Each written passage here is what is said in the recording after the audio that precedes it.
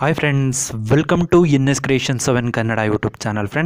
ಫ್ರೆಂಡ್ಸ್ನ ನೋಡಿದ್ರೆ ನಿಮ್ಗೆ ಏನು ತಿಳಿಸ್ಕೊಡ್ತೀನಿ ಅಂತ ಅಂದರೆ, ನೀವು ನೋಡ್ತಾ ಇರ್ಬೋದು ಒಂದು ಕಲರ್ಫುಲ್ ಟೆಂಪ್ಲೇಟಲ್ಲಿ ನೀವು ನೋಡ್ತಾ ಇರ್ಬೋದು ಆರ್ಟಿಂದ ವಾಟರು ಫ್ಲಾಶ್ ಆಗ್ತಿದೆ. ಈ ರೀತಿ ಒಂದು ಎಫೆಕ್ಟ್ನ ನೀವು ನಿಮ್ಮ ಒಂದು ಫೋಟೋಗೆ ಕೊಡೋದಕ್ಕೆ, ಈ ರೀತಿ ಒಂದು ಟೆಂಪ್ಲೇಟಲ್ಲಿ ಎಫೆಕ್ಟ್ನ ಕೊಡೋದಕ್ಕೆ ನೀವು ನೋಡ್ತಾ ಇರ್ಬೋದು ಫೋಟೋ ಮೇಲೂ ಕೂಡ ಈ ರೀತಿ ಕಲರ್ಫುಲ್ ಎಫೆಕ್ಟ್ ಬರ್ತಿದೆ. ಈ ರೀತಿ ಮಾಡೋದಕ್ಕೆ ಏನೋ ಒಂದು ಟ್ರಿಕ್ನ ನಾನು ವಿಡಿಯೋದಲ್ಲಿ ನಿಮಗೆ ತಿಳಿಸ್ಕೊಡ್ತೀನಿ ಫ್ರೆಂಡ್ಸ್.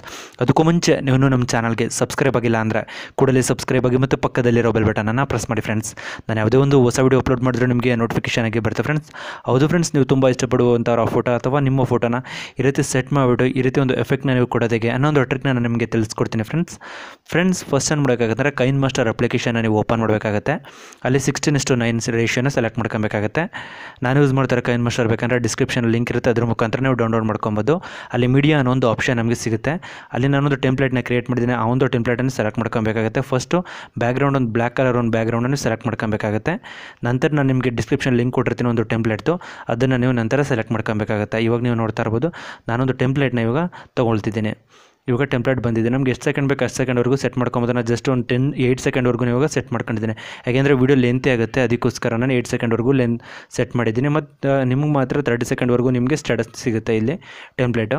ಮತ್ತು ನೀವು ಫೋಟೋನ ಸೆಲೆಕ್ಟ್ ಮಾಡ್ಕೊಬೇಕಾಗುತ್ತೆ. ಯಾರು ಫೋಟೋನ ಸೆಲೆಕ್ಟ್ ಮಾಡ್ಕೊಬೇಕು ಅಂದ್ಕೊಂಡಿರ್ತೀರೋ ಅವ್ರ ಫೋಟೋನ ಸೆಲೆಕ್ಟ್ ಮಾಡ್ಕೊಬೇಕಾಗುತ್ತೆ. ಸೆಲೆಕ್ಟ್ ಮಾಡ್ಕೊಂಬಿಟ್ಟು ಅಲ್ಲಿ ಬಾಕ್ಸ್ ಇದೆಯಲ್ಲ, ಅಲ್ಲಿ ಬಾಕ್ಸ್ ಹತ್ರ ನೀವು ತೊಗೊಂಬೋದು ಅಡ್ಜಸ್ಟ್ ಮಾಡಬೇಕಾಗುತ್ತೆ. ಆ ಫ್ರೇಮ್ ಹತ್ರ ನೀವು ತೊಗೊಂಬೋದು ಅಡ್ಜಸ್ಟ್ ಮಾಡಬೇಕಾಗುತ್ತೆ. ಅಡ್ಜಸ್ಟ್ ಮಾಡಿ ಸ್ವಲ್ಪ ಎನ್ಲಾರ್ಜ್ ಮಾಡಿಬಿಟ್ಟು ಅಲ್ಲಿ ಸೆಂಡ್ ಟು ಬ್ಯಾಕ್ ಅಂತ ನಿಮ್ಗೊಂದು ಆಪ್ಷನ್ ನಿಮಗೆ ಸಿಗುತ್ತೆ 3 ಡಾಟೆಡ್ ಲೈನ್ ಮೇಲೆ. ಅದ್ರ ಮೇಲೆ ಕ್ಲಿಕ್ ಮಾಡಬೇಕಾಗುತ್ತೆ. ಮತ್ತು ಟೆಂಪ್ಲೇಟ್ ಮೇಲೆ ಕ್ಲಿಕ್ ಮಾಡಬೇಕಾಗುತ್ತೆ. ಇಲ್ಲಿ ಸ್ಕ್ರಾಲ್ ಮಾಡಬೇಕಾಗುತ್ತೆ. ಅಲ್ಲಿ ಬ್ಲೆಂಡಿಂಗ್ ಅನ್ನೋ ಒಂದು ಆಪ್ಷನ್ ನಮಗೆ ಸಿಗುತ್ತೆ. ಇವಾಗ ನೀವು ನೋಡ್ತಾ ಇರ್ಬೋದು ಅಲ್ಲಿ ಬ್ಲೆಂಡಿಂಗ್ ಅನ್ನೋ ಒಂದು ಆಪ್ಷನ್ ನಮಗೆ ಸಿಗುತ್ತೆ. ಅಲ್ಲಿ ಸ್ಕ್ರೀನ್ ಅನ್ನೋದ್ರ ಮೇಲೆ ನೀವು ಕ್ಲಿಕ್ ಮಾಡಬೇಕಾಗುತ್ತೆ. ಇವಾಗ ಏನಾಗುತ್ತೆ ಅಂತಂದರೆ ಫೇಸ್ ಮೇಲೂ ಕೂಡ ಎಫೆಕ್ಟು ಬರ್ತಿದೆ, ಕಲರ್ಫುಲ್ ಎಫೆಕ್ಟು ಬರ್ತಿದೆ. ಇವಾಗ ನೀವು ನೋಡ್ತಾ ಇರ್ಬೋದು. ಇವಾಗ ನಾವು ವಿಡಿಯೋನ ಪ್ಲೇ ಮಾಡಿದ್ರೆ ಫೇಸ್ ಮೇಲೂ ಕೂಡ ಎಫೆಕ್ಟ್ ಬರ್ತಿದೆ. ನಂತರ ಇನ್ನೊಂದು ಫೋಟೋನ ಇವಾಗ ಸೆಲೆಕ್ಟ್ ಮಾಡ್ಕೊಂಡಿದ್ದೀನಿ ಸೇಮ್ ಅದೇ ರೀತಿಯೇ. ಇವಾಗ ಆ ಫೋಟೋನು ಕೂಡ ಇಲ್ಲಿ ರೈಟ್ ಸೈಡ್ ಲೆಫ್ಟ್ ಸೈಡ್ ಒಂದು ಫ್ರೇಮ್ ಇದೆಯಲ್ಲ, ಲೆಫ್ಟ್ ಸೈಡಲ್ಲಿರೋ ಫ್ರೇಮ್ಗೆ ತೊಗೊಬಂದು ಸೆಟ್ ಮಾಡ್ತೀನಿ. ಇವಾಗ ನೀವು ನೋಡ್ತಾ ಇರ್ಬೋದು ಸ್ವಲ್ಪ ಅಡ್ಜಸ್ಟ್ ಮಾಡಿಬಿಟ್ಟು ಸ್ವಲ್ಪ ಎನ್ಲಾರ್ಜ್ ಮಾಡಬೇಕಾಗುತ್ತೆ. ಯಾಕೆಂದರೆ ಬಾರ್ಡರ್ ಇದೆಯಲ್ಲ, ಬಾರ್ಡರ್ ಬಿಗ್ ಸೈಜಲ್ಲಿರೋದ್ರಿಂದ ನಿಮ್ಗೆ ಅಡ್ಜಸ್ಟ್ ಮಾಡೋದಕ್ಕೆ ಕಷ್ಟ ಏನಾಗಲ್ಲ. ಇವಾಗ ನೀವು ನೋಡ್ತಾ ಇರ್ಬೋದು ಇವಾಗ ನಾನು ವೀಡಿಯೋನ ಅಪ್ಲೈ ಮಾಡ್ತೀನಿ. ತುಂಬ ಸೂಪರಾಗಿ ಬರ್ತಿದೆ. ಇವಾಗ ನೀವು ನೋಡ್ತಾ ಇರ್ಬೋದು ಸೇಮ್ ಒಂದು 3 or 4 ಸೆಕೆಂಡ್ ಬಿಟ್ಬಿಟ್ಟು ಏನು ಮಾಡಬೇಕಾಗುತ್ತೆ, ರೈಟ್ ಸೈಡ್ ಟ್ರಿಮ್ ಮಾಡಬೇಕಾಗುತ್ತೆ ನೀವು. ಯಾಕೆಂದರೆ ಬೇರೆ ಒಂದು ಫೋಟೋನ ಸೆಟ್ ಮಾಡ್ತೀನಿ ಅಂತಂದರೆ ಅದೇ ಫೋಟೋ ಫೈನಲ್ವರೆಗೂ 13 ಸೆಕೆಂಡ್ವರೆಗೂ ಇರಲಿ ಅಂದರೆ ಬೇಡ. ಇವಾಗ ನಾನು ಬೇರೆ ಒಂದು ಫೋಟೋನ ಸೆಲೆಕ್ಟ್ ಮಾಡ್ಕೊಂಡಿದ್ದೀನಿ. ಸೇಮ್ ಅದೇ ರೀತಿ ಅದನ್ನು ಕೂಡ ಏನು ಮಾಡ್ತಿದ್ದೀನಿ ಅಂತಂದರೆ ಫ್ರೇಮ್ ಇದೆಯಲ್ಲ, ಫ್ರೇಮ್ ಹತ್ರ ತೊಗೊಂಬಂದು ಸೆಟ್ ಮಾಡ್ತಾ ಇದ್ದೀನಿ. ಇವಾಗ ನೀವು ನೋಡ್ತಾ ಇರ್ಬೋದು ಸೇಮ್ ಅದನ್ನು ಕೂಡ ನೀವೇ ನೋಡೋಕ್ಕಾಗುತ್ತೆ. ಅಂದರೆ 3 ಡಾಟೆಡ್ ಲೈನ್ ಮೇಲೆ ಕ್ಲಿಕ್ ಮಾಡಬೇಕಾಗುತ್ತೆ. ನಂತರ ಸೆಂಡ್ ಟು ಬ್ಯಾಕ್ ಅನ್ನೋ ಒಂದು ಆಪ್ಷನ್ ನಮಗೆ ಸಿಗುತ್ತೆ. ಇವಾಗ ನೀವು ನೋಡ್ತಾ ಇರ್ಬೋದು ಈಗ ಏನಾಗಿದೆ ಅಂದರೆ ಪಿಕ್ಚರು ಬ್ಯಾಕ್ ಸೈಡ್ಗೆ ಹೋಗಿ ಸೆಟ್ ಆಗಿದೆ. ನಂತರ ಇನ್ನೊಂದು ಫೋಟೋನ ಸೆಲೆಕ್ಟ್ ಮಾಡ್ಕೊಂಡಿದ್ದೀನಿ. ಈ ಫೋಟೋನ ನಾವು ಕ್ರಾಪ್ ಮಾಡಬೇಕಾಗುತ್ತೆ. ಯಾಕೆಂತಂದರೆ ಅವು ಅಡ್ಜಸ್ಟ್ ಆಗೋ ರೀತಿ ಇಲ್ಲ ಇದು, ಅದಕ್ಕೋಸ್ಕರ ಕ್ರಾಪ್ ಮೇಲೆ ಕ್ಲಿಕ್ ಮಾಡಬೇಕಾಗುತ್ತೆ. ಲೆಫ್ಟ್ ಸೈಡಿಂದ ಕ್ರಾಪ್ ಮಾಡ್ಕೊಂಡು ಬರಬೇಕಾಗುತ್ತೆ. ಇವಾಗ ನೀವು ನೋಡ್ತಾ ಇರ್ಬೋದು ಫೋಟೋ ಮೇಲೆ ಡಿಪೆಂಡ್ ಆಗಿರುತ್ತೆ ಯಾವ ಸೈಡ್ ಕ್ರಾಪ್ ಮಾಡಬೇಕು ಅನ್ನೋದು. ಇವಾಗ ನೀವು ನೋಡ್ತಾ ಇರ್ಬೋದು ಸ್ವಲ್ಪ ಎನ್ಲಾರ್ಜ್ ಮಾಡಬೇಕಾಗುತ್ತೆ. ಎನ್ಲಾರ್ಜ್ ಮಾಡಿಬಿಟ್ಟು ಸೆಂಡ್ ಟು ಬ್ಯಾಕ್ ಅನ್ನೋದ್ರ ಮೇಲೆ ನೀವು ಕ್ಲಿಕ್ ಮಾಡಬೇಕಾಗುತ್ತೆ.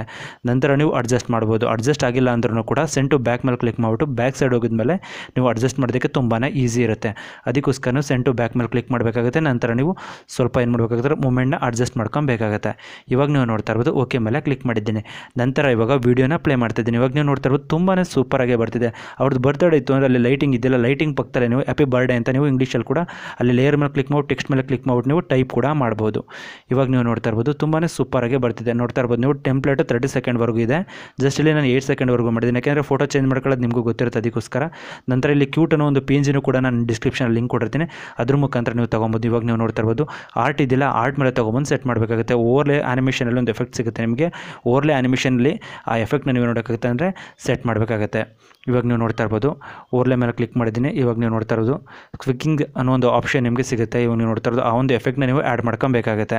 ಇವಾಗ ನೀವು ನೋಡ್ತಾ ಇರ್ಬೋದು ಆರ್ಟ್ ಜೊತೆಲೇ ಏನಾಗುತ್ತೆ ಅಂದರೆ ಕ್ಯೂಟ್ ಅನ್ನೋದು ತುಂಬಾ ಎಫೆಕ್ಟಿವ್ ಆಗಿ ಬರ್ತಿದೆ. ಇದೇ ರೀತಿ ನೀವು ಕೂಡ ನಿಮ್ಮ ಫ್ರೆಂಡ್ ಆಗಿರ್ಬೋದು, ನೀವು ತುಂಬ ಇಷ್ಟಪಡುವಂಥ ಫೋಟೋನ ಆ್ಯಡ್ ಮಾಡಿ ಈ ರೀತಿ ಒಂದು ಸ್ಟೇಟಸ್ನ ನೀವು ಕ್ರಿಯೇಟ್ ಮಾಡ್ಬೋದು ಫ್ರೆಂಡ್ಸ್. ನಾನು ಇವಾಗ ನಿಮಗೆ ತಿಳಿಸ್ಕೊಟ್ಟು ಎಡಿಟಿಂಗ್ ಟ್ರಿಕ್ ಏನಾದರೂ ನಿಮ್ಗೆ ಇಷ್ಟ ಆಯಿತು ಅಂದರೆ ಪ್ಲೀಸ್ ಲೈಕ್ ಮಾಡಿ, ಶೇರ್ ಮಾಡಿ.